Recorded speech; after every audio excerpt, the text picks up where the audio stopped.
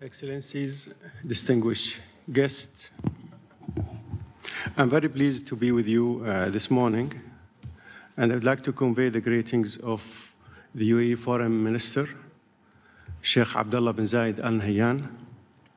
He apologized he was not able to be here himself today due to obligations at the UN General Assembly in New York. He sent his best wishes for productive discussions. This morning's session, Iran, Syria, and Egypt, is a very timely one. Over the past 3 years, the struggle in Egypt and Syria have gone back and forth as the world's biggest crisis. I believe that, while different, these two countries are linked conceptually by ideas of inclusions and what it means for the Arab society in 21st centuries to be truly inclusive. I will therefore start with these two countries first, leaving comments on Iran until later. Many have discussed Egypt and Syria in context of fundamental aspects that drove the 2011 revolutions in the first place. These include economic stagnations, unemployment, and the lack of opportunities for social involvement in governance. However, I would argue that the issues at the core of both these countries today is inclusion. The original protesters in Tahrir were led by young liberals who want more power to the participants on their own society. This too is also how Syrian revolutions began, with a peaceful call for social participation. However, in both cases, the governments failed to live up the popular demands, while the removal of Mohammed from the Egyptian presidency in July was decreed hastily as a coup. Where is more to the story? Morsi made the mistake of seeing his election as a mandate to deny right to those who did not support him.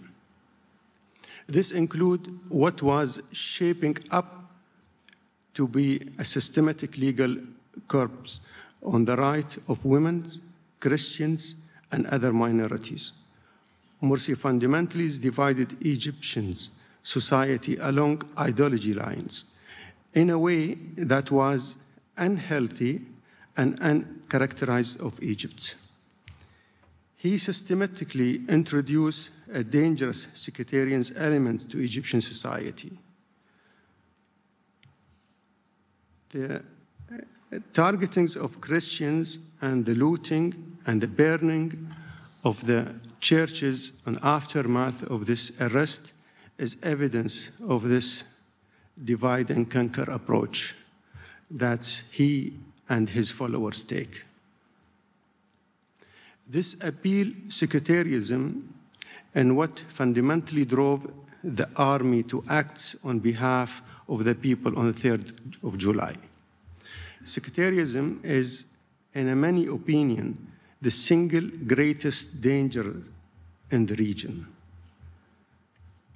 And that is why it provoked the decision to remove Morsi. This is all building to the main point about Egypt, which is that it's not a lost cause. With the right law and institutions, it can become more inclusive and therefore more stable. It is my view that the constitutional committees in a session now has the power to enshrine these values of inclusions and anti-sectarianism in law in such a way that they cannot be tampered with, even at the ballot box. It is therefore critical at this moment that countries support Egypt through this transition and offer constructive assistance both politically and financially. The military does not want to stay in power forever, and it won't. But by the same token, in order for it to leave, the people must be confident on the ability of the new institutions to protect them. Therefore, rather than condemning Egypt, which only encourage its retreat from productive international partnership, now it's the time to engage, to offer help and advice, and to ensure that the transition proceeds smoothly. This is critical not only to Egypt, but to the regional security. The issue of inclusion is also central in Syrian crisis. The explosions of violence that we have seen over the past 2.5 years in Syria is an indicator of the intense fear that people throughout the region have of the zero-sum sectarianism that is rising in the wake of the collapse of so many state institutions. The conflict in Syria, which started out as a peaceful call for democratic participations, has now turned into frantic search for protections. The bottom line in Syria at the moment is that each of the country's diverse communities believe that they will be slaughtered if their side does not prevail. This existential perceptions of the threat has created the intensity of the violence we are witnessing today. It is additionally being fed by outside power who reinforce Assad's false messages that he is the only one who can protect minority communities from extremism. In fact, he provokes extremism with his narrative. There is simply no chance for functioning multi-ethnic Syrians while Assad remains in power. This is why the issue of Geneva has taken on so much pertinence and is looking to be a top issue on the agenda at the UN General Assembly. Make no mistakes, Geneva means that Assad leaves. Even Russia understands that. The mutual consents agreed to in the first Geneva declarations mean that the Syrian opposition gets a veto on any final settlements. And this necessarily means that Assad will not be allowed to stay.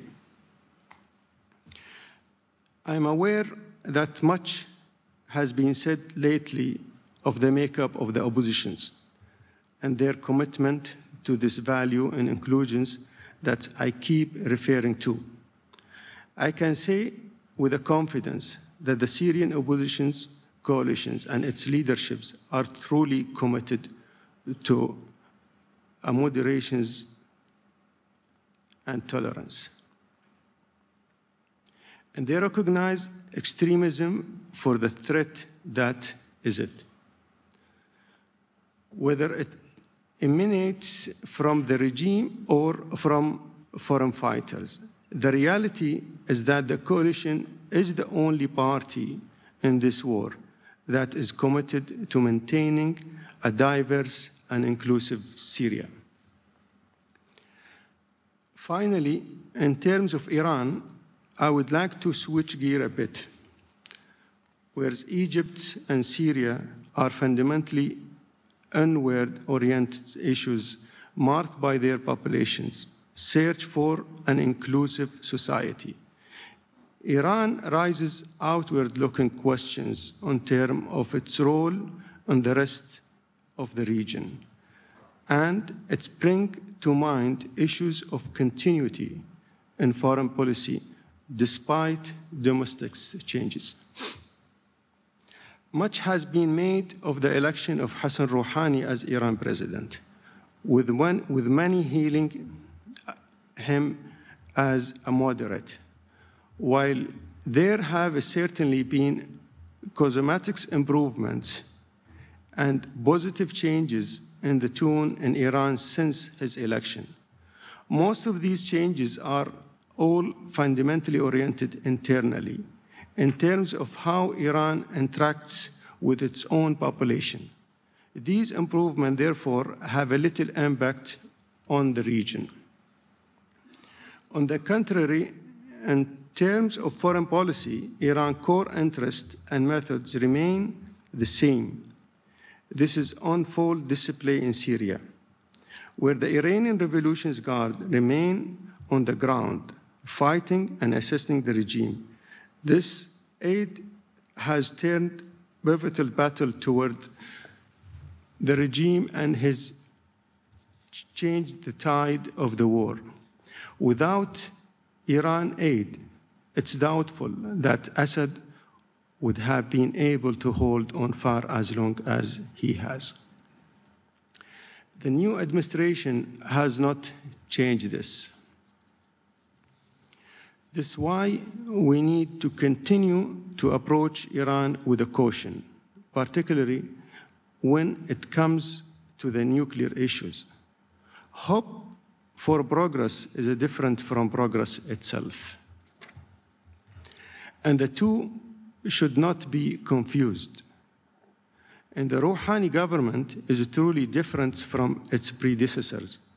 Then let those differences come out in the upcoming round of nuclear negotiations in the form of solid and very viable progress. Otherwise, the international community needs to be prepared to consider the issues of how to respond if Iran continue to believe that its interests lie in pursuing nuclear technology outside the context of IAEA. Oversight and directly intervening in civil war in the region.